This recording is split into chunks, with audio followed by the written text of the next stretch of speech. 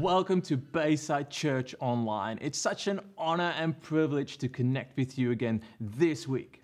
We'd also love to hear from you and have you engage with us. And you can do so via Facebook Live or YouTube. You can comment, you can have conversations together. And to help you get started with those conversations, here's one question. Which worship song has been on your playlist this week? We'd love to hear that. Also, we'd love to see wherever you are. We'd like to see how you watch and engage with us. So you can take a picture, a snapshot of you and your family or your friends, or if you're just by yourself, that's fine. Take a picture. Show us how you watch Bayside Online. Post it on social and tag Bayside Church. Now, we are in for an awesome service together, and it's awesome to start worshiping God. So I would really like to encourage you, wherever you are, to just sing from the top of your lungs, worship God in this situation, and exalt His name. Let's go to worship.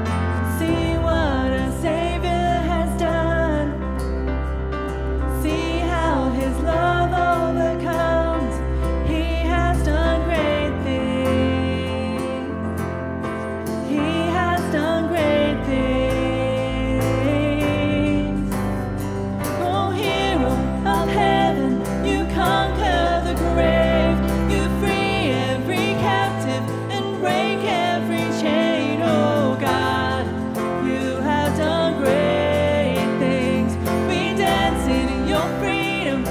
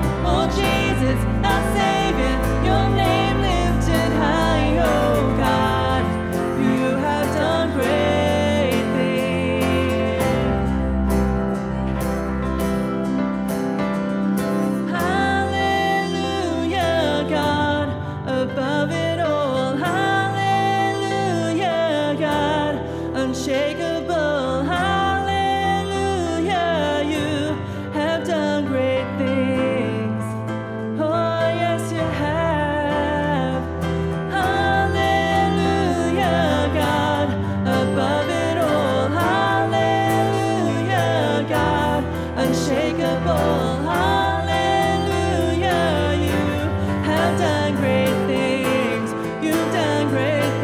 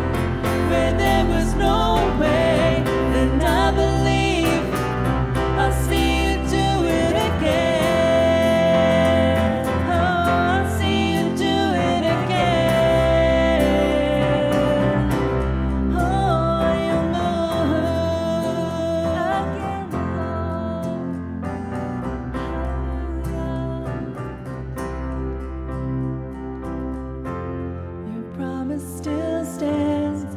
Great is your faithfulness, faithfulness. I'm still in your hands. This is my confidence. You've never failed. Your promise still stands. Great is your faithfulness, faithfulness. I'm still in your hands. This is my confidence. You've never failed me yet.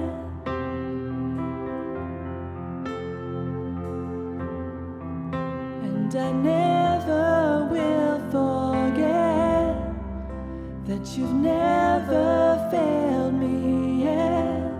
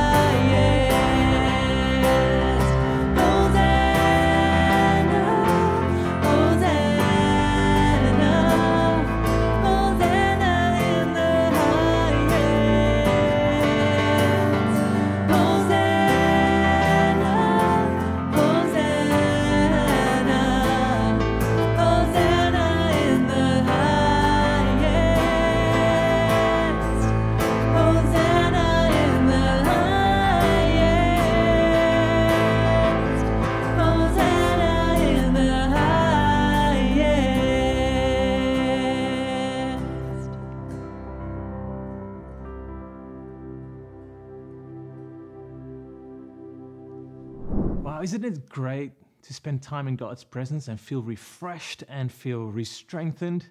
I don't know about you, but that's how I always feel when I worship God. And thanks, team, for bringing us in that space today.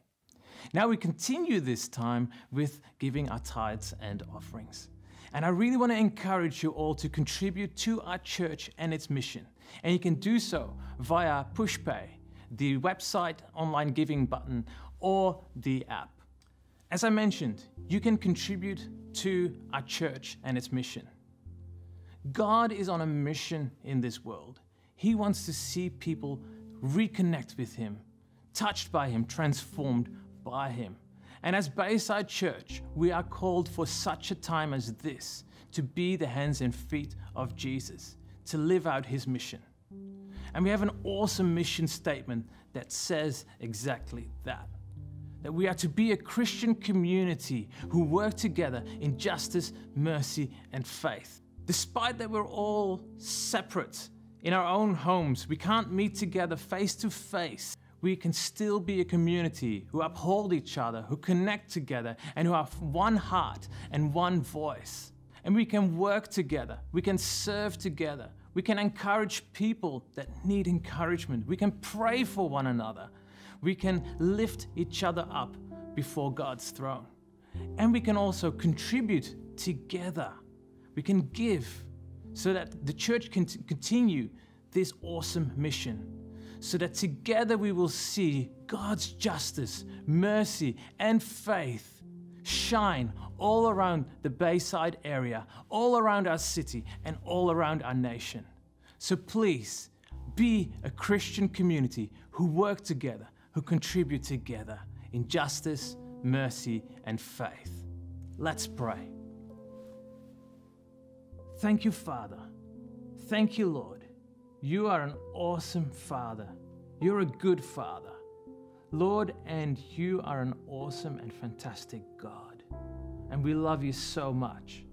Thank you, Lord, that you, as the King of Kings and the Lord of Lords, the Creator of heaven and earth, are still in control. No matter what we see happening around us, no matter what times we're in, the circumstances, you are still in control. And you are still on a mission. You still want to see hearts reconciled to you, transformed by you, empowered by you. You still want to see people find healing and restoration. And you still want to build your community, your kingdom of people who work together in justice, mercy, and faith. And Father, I pray for every person here today, Lord, that they will receive your blessing, your touch, that they will know that they are connected to your community, that they will know that you are with them through your Holy Spirit, and that in your Spirit we are all together in it, and that all together we can serve together, work together for your mission, for your kingdom to come here in the Bayside area, in this city, in this nation. Lord, bless everyone that's contributing today, and bless everyone who needs a special touch from you today too. In Jesus' name, amen. Well, thank you for your contribution today. Now we're in for a treat. We have Pastor Rob share an amazing message. So let's all listen to that. Over to you, Rob. Thanks so much, Josh. I believe Young Adults is going well. All our Young Adults meeting online, as many of our Connect groups are doing now on Zoom, which is wonderful. And I want to continue with you the series that I've been doing for the last few weeks called Becoming Like Jesus. This is part 7. It might be the last part, might do one more. We'll see how we go. If you're taking your own notes, the title of the message is Great Expectations. And you can find message notes online or on our Bayside Church Melbourne app. Just click on the media button and you can bring up the weekly notes. You'll also find some discussion questions on there as well. So Great Expectations. And of course, this is Palm Sunday weekend. And I thought I would do a show and tell. We actually have a live palm branch right here. I bought this from home. I actually cut it off, a Kentia palm. And this is what they were doing on the first Palm Sunday or whatever day it happened to be in the Jewish calendar. They were all waving these palm branches before Jesus and then laying them down on the road to have this beautiful carpet, which talked about in prophecy as well in Isaiah 55:12. You can go out in joy and be led forth in peace. The mountains and hills will burst into song before you, and all the trees of the field will clap their hands. So obviously they were palm trees, right? So let's have a collective groan. I actually missed the groaning. Don't hear any groaning when we're doing live stream, but we could have a collective groan together right now on the count of three. 1, 2, 3. That's good. We can hear that all around Bayside, Melbourne and beyond. Palm Sunday commemorates Jesus' triumphal entry into Jerusalem, and it's mentioned in all 4 Gospels. And so this is a really important story, and I want to unpack what was happening and more importantly, what this means to us today. And so we're going to read in Matthew 21. We're going to read Matthew's account, and then a little bit later we're going to read some of John's account of this story as well. So Matthew 21, verses 1 to 11, if you'd like to follow this in your Bibles. As they approached Jerusalem and came to Bethphage on the Mount of Olives, Jesus sent 2 disciples, saying to them, "Go to the village ahead of you, and at once you will find a donkey tied there with her colt by her. Untie them and bring them to me. If anyone says anything to you, say that the Lord needs them, and he will send them right away." This took place to fulfill what was spoken through the prophet. "Say to daughter Zion, see, your king comes to you, gentle and riding on a donkey, on a colt, the foal of a donkey." The disciples went and did as Jesus had instructed them. They brought the donkey and the colt and placed their cloaks on them for Jesus to sit on. A very large crowd spread their cloaks on the road, while others cut branches from trees, as I demonstrated a moment ago, and then spread them on the road. The crowds that went ahead of him and those that followed shouted, "Hosanna to the Son of David! Blessed is he who comes in the name of the Lord. Hosanna in the highest." When Jesus entered Jerusalem, the whole city was stirred and asked, "Who is this?" The crowds answered, "This is Jesus, the prophet from Nazareth in Galilee." Amazing story. You can just see the scene as we read those words. Let me set a bit of background for you to this event. This happened 5 days before Jesus was crucified. Lazarus had just been raised from the dead just a few days before. The day before this event, Jesus had a celebratory meal with Lazarus and his sisters, Martha and Mary. You probably know that story quite well. And so you can imagine them celebrating. Lazarus had been dead. He was brought back to life by Jesus. And so Mary and Martha put on this lovely meal to celebrate the return of Lazarus. Jesus is there, the disciples, Martha's slaving away in the kitchen. Mary's not helping. She's sitting there listening to Jesus. And Jesus, just to set the scene for that story a little bit, this is 5 days before Jesus is crucified. And so you can imagine, this is really, really important here. Jesus is talking about his last words, and Mary wants to sit and listen to what Jesus has to say. Sometime during that meal, another Mary comes in with some ointment and pours it on Jesus. She cries over his feet, wetting them with her tears, drying his feet with her hair. And that story is recorded in all of the Gospels as well. An incredible story, anointing Jesus for his upcoming burial. At this time, Jesus' popularity is at an all-time high, and the religious leaders hate Jesus more than ever. They're jealous of his popularity, and they're also trying to kill Lazarus. So I just want to pause for a moment and stop and think about this, because can you imagine how Lazarus would be feeling? We don't know what he died of, but maybe he was sick for a long period of time. He finally succumbed to his sickness and he died.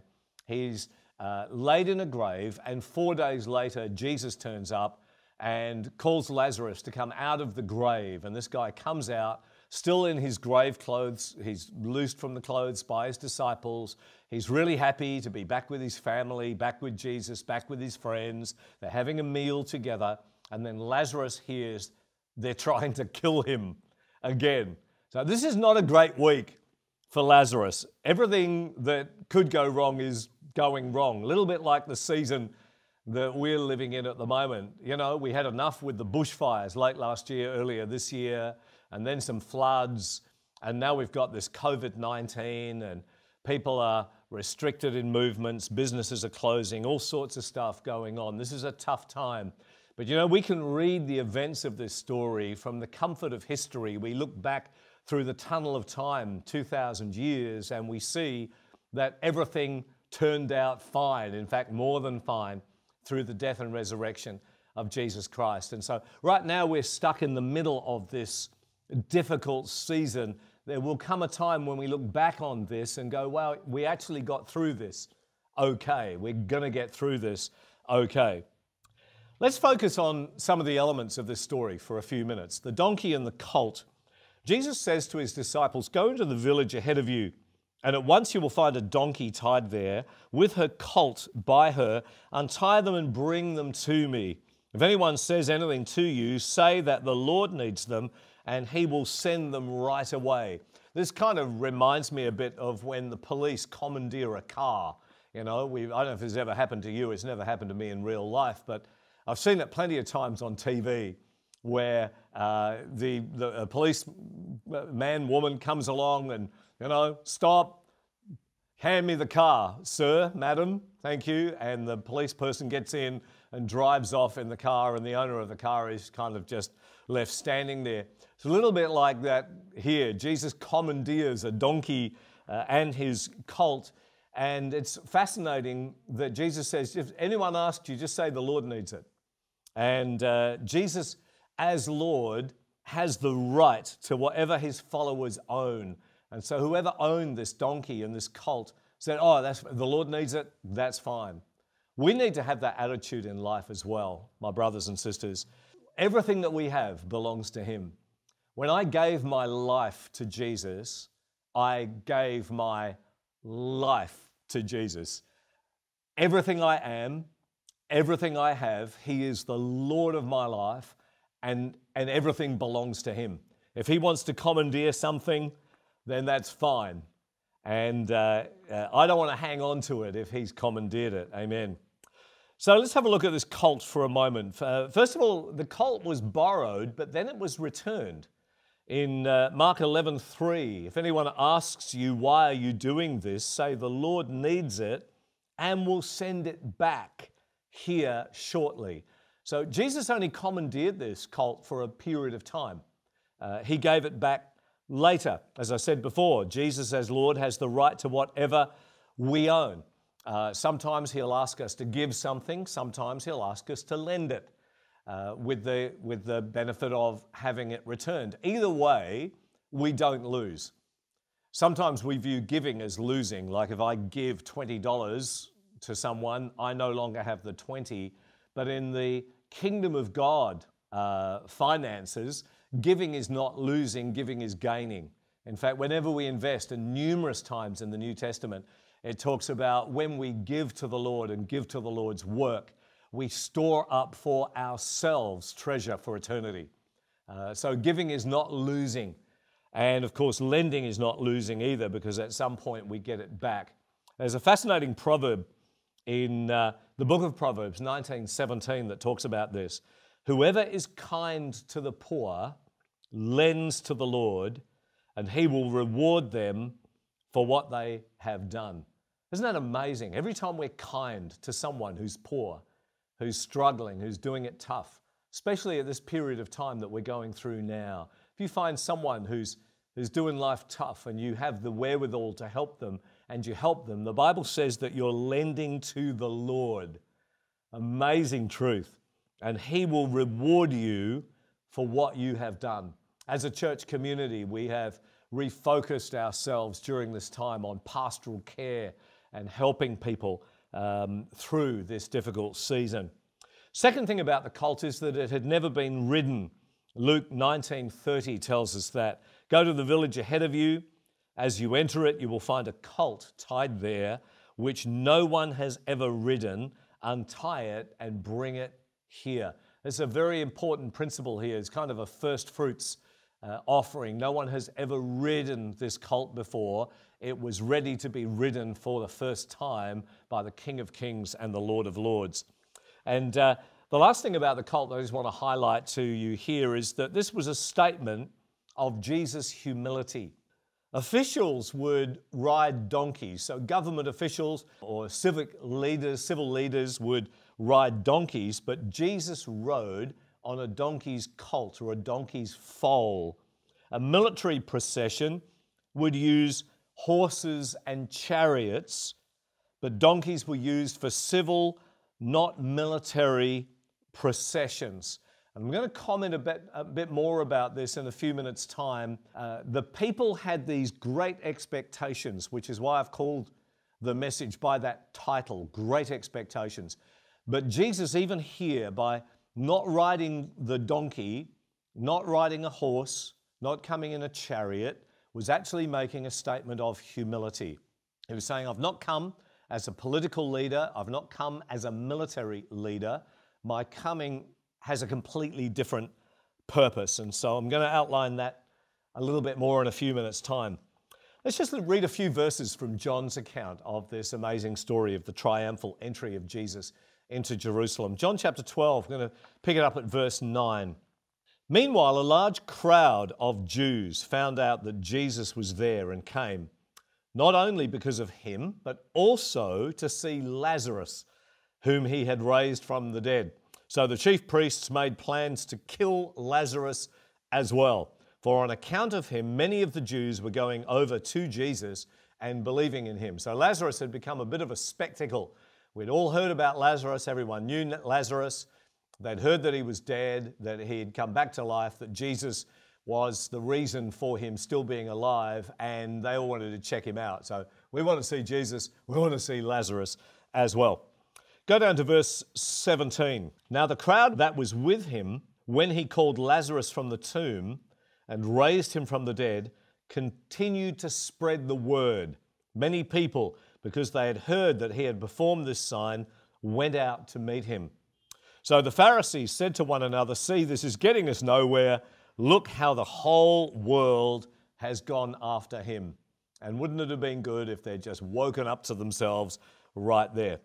Let me get back to the expectation of the people during this time. So, as I said before, this is 5 days before the Passover. The Jewish feast of Passover celebrated God's triumphal deliverance of the people of Israel from slavery in Egypt. And so the crowd's expectation, because of Bible prophecy, they knew that another deliverer was coming. Quite often, this deliverer is compared to Moses, as Moses led the people out of slavery and the oppression of Egypt. The people of Israel in Jesus' day and age were looking forward to the fulfillment of the prophetic word that said, one day, Israel, your deliverer is going to come and he's going to set you free from oppression. And they're thinking, Jesus is the Messiah. He's the promised deliverer of God. He's going to set us free from oppression to the Roman rulers. And he's going to then bring deliverance to Israel and usher in the kingdom of God. And so these people had great expectations. They were looking for someone else. They were looking for another Moses. And so they should have got the picture when Jesus rode into Jerusalem on the colt. He's not a political leader. He's not a military leader. He's coming in a different way for a different purpose. But the people are paying royal homage to Jesus. They're recognizing him as a king. They're doing to Jesus what they would have done to a monarch, spreading their garments, waving and spreading palm branches over the road in front of Jesus. They're expecting him to set them free. And all the while they're singing or shouting Psalm 118, verses 25 to 27. This is part of what's known as the Great Hallel. It's the hymn book of praise that was used particularly around Passover, Psalms 111 to 118. And so they're crying this out from the Psalms. Hosanna, Lord, grant us success. Blessed is he who comes in the name of the Lord. From the house of the Lord we bless you. The Lord is God, and he has made his light shine on us. With boughs in hands, with those palm branches, join in the festal procession up to the horns of the altar. And so they're calling out, Hosanna. Some of the songs we're singing about Hosanna means save now, or save, I beg you, which really needs to be said with a South African accent, right? Save, I beg you. Save now. They're trying to force Jesus into a place where he would set them free now from Roman rule and oppression. But Jesus had already taught the people that his kingdom was not of this world. Salvation at this time was not to be with military might or political power or geographical location. Salvation was to be internal, freedom from the inside out. Remember the words that Jesus quoted as he started his ministry. The Spirit of the Lord is upon me. He's called me, he's anointed me, empowered me to bring good news to the poor, to set the prisoners free, and sight for the blind, to proclaim the year of the Lord's freedom or liberty. Jesus did not come to bring freedom from Roman rule, but he came to bring freedom, not just to the people of Israel, but to all people of all time from the things that separate us from God. And before I wrap this up, let me just focus on 3 or 4 of these. The first thing that separates us from God is legalism. That's an emphasis on ritual without a true relationship with God. If you cast your mind back a few weeks ago, I shared a message with you called Jesus' Heartbeat. In that message, we looked at the imago Dei of Jesus. The image of God that he portrayed was one of compassion. He said, be compassionate because that's what your Father is like. God is compassionate, be compassionate like him. The imago Dei of the religious leaders of the day was not compassion, but it was holiness. It was all about purity, washing hands, although, hand washing is particularly important at the moment. But it was all about purifying, and particularly external purity, in order to be pure enough for God. Well, Jesus came and he blew that legalism away. He said, no, purity's all well and good, but he said, be compassionate, act in a compassionate way. That's the way Jesus' heart beat. And so Jesus came to deliver us from legalism. Tied into that, he came to deliver from the law. Galatians 3:24-25, therefore the law was our tutor to bring us to Christ, that we might be justified by faith. But after faith has come, we no longer are under the tutor. Our eldest daughter, Gigi, had a tutor for a little while when she was at school. I passed on to my kids my really poor ability for mathematics. I wasn't ever great at maths. I'm very grateful for calculators. And so I've passed on that trait to my kids. And so Gigi, at one point, we got her a tutor to help her with her maths. A tutor comes in to lead you from where you're at to where you need to be. And when you arrive at where you need to be, the tutor leaves. You don't need them anymore because you've arrived. And that's what the Apostle Paul is saying about the law. Not that the law is bad, not that we should live lawless lives, but the law, the Old Testament law, was like a tutor that would bring us to Jesus Christ. And then when we had found Jesus, the law departs. And so there's one law now, love the Lord your God with all your heart, soul, mind, and strength. And the second one is like it, love your neighbor as yourself. And all of the Old Testament is summarized in that. We've been set free from all of these individual legalistic laws to a point now where we love God and love others, and that summarizes the entire Old Testament. What a beautiful freedom that we have in Jesus. The third thing that Jesus came to set us free from was Satan. In Colossians 2:15, having disarmed the powers and authorities, Jesus made a public spectacle of them, triumphing over them by the cross. It's interesting that the Apostle Paul would use the word triumph here. He's referring to a Roman triumph when they would lead a procession. So the military rulers would come first, and then the army, and all the people of the city would be both sides of this procession. And at the end of the procession would come all of the people who were from the defeated armies, the defeated peoples, often in shackles and chains, humiliated, and people would throw rotten vegetables and eggs and stuff like that at these people as they went past. This was known as a triumph, when the people would celebrate that a particular land had been conquered and made part of the empire. And Paul says that's what Jesus did. On the cross, he had a triumph. He defeated death, he defeated the devil, he defeated all of the demons, he rendered them powerless, and he triumphed over them. And so, you know, some Christians have a very big devil. They're always talking about the devil. Devil did this and the devil did that. I'm going to tell you, the picture in Scripture of the devil is one who has been defeated, and it's like he's in this procession now, and he's going along like this with his head down, and people are just making fun of him. And so Jesus has set us free from Satan. He set us free from sin. Luke 19:42, Jesus said, if you, even you, had known on this day what would bring you peace. This is after the triumphal procession, and Jesus is sitting on a hill looking over Jerusalem and crying over the city.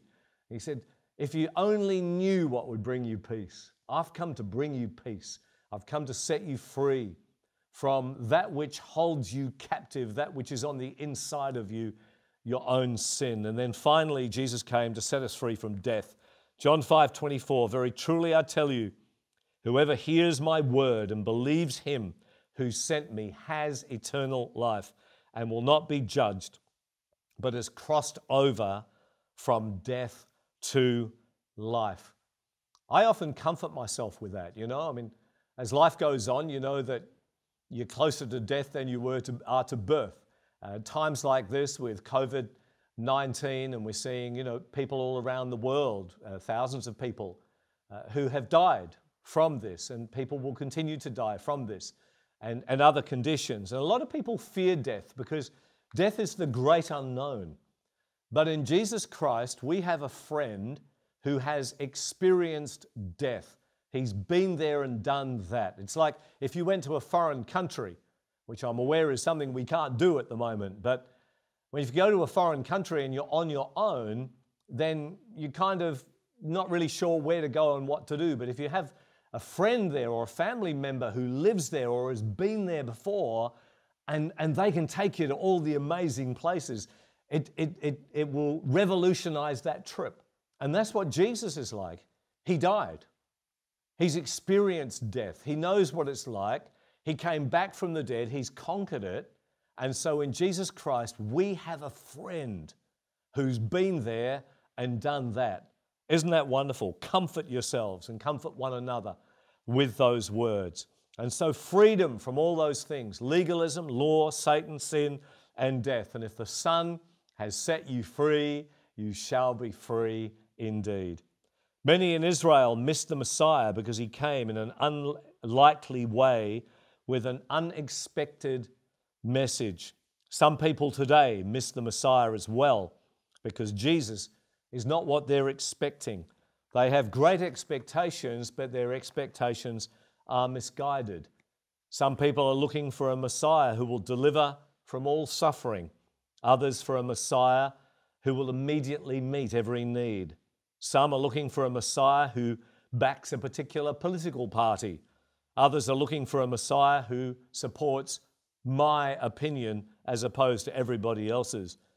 And some supporters are looking for a Messiah who has nothing to do with certain kinds of people.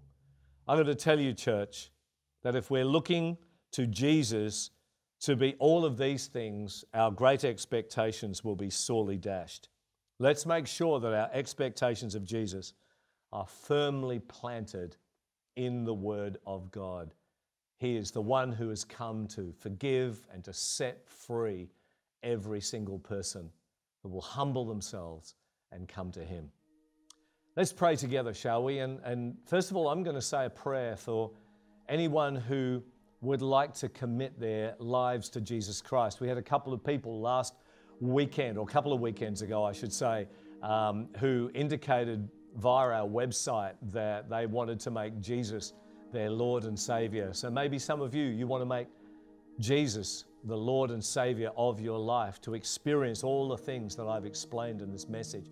I'm going to say a prayer nice and slowly, and I want you to repeat this prayer wherever you are. Let's pray together. Heavenly Father, I thank you for the gift of your Son, Jesus. I believe that Jesus died on a cross and rose again from the dead. That in Jesus, the law and legalism and sin and death are defeated. I thank you, Lord. Come into my life. Forgive me of my sin. Wash me clean and fill me with your Spirit. From this day forward, I will live for you and serve you in your name. Amen. And Heavenly Father, I just pray right now for anyone who said that prayer for the first time, for others who might not be ready to pray that prayer yet, but are engaging with us and want to find out more. I pray, Lord God, that you will make yourself real to every person.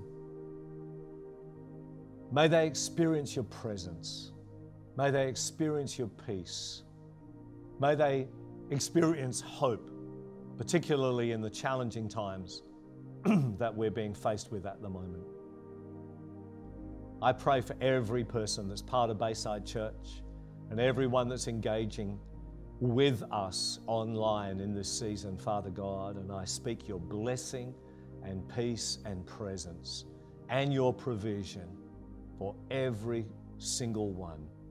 In Jesus' mighty name. Everyone said, amen. Amen. Well, God bless you. We'd love to hear from you if you've just made a decision to make Jesus Christ your Lord and Savior.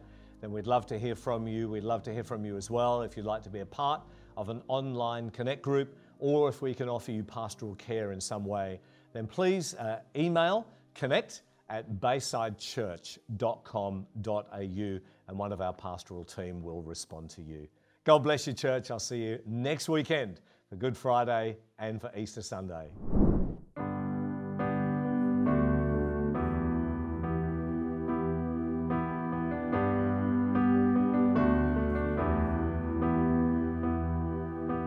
Grander earth has quaked before, moved by the sound of his voice. Seas that are shaken and stirred can be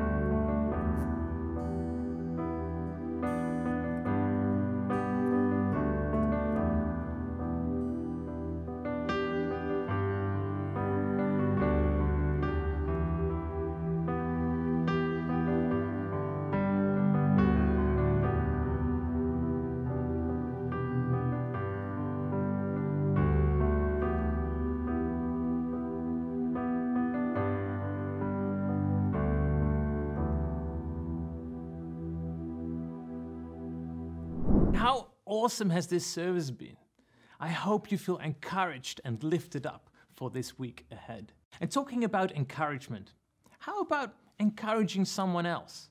Looking out for someone else. Share a funny story or a funny meme. Bring a smile to someone's face. We may not see each other face to face, but we can still be connected.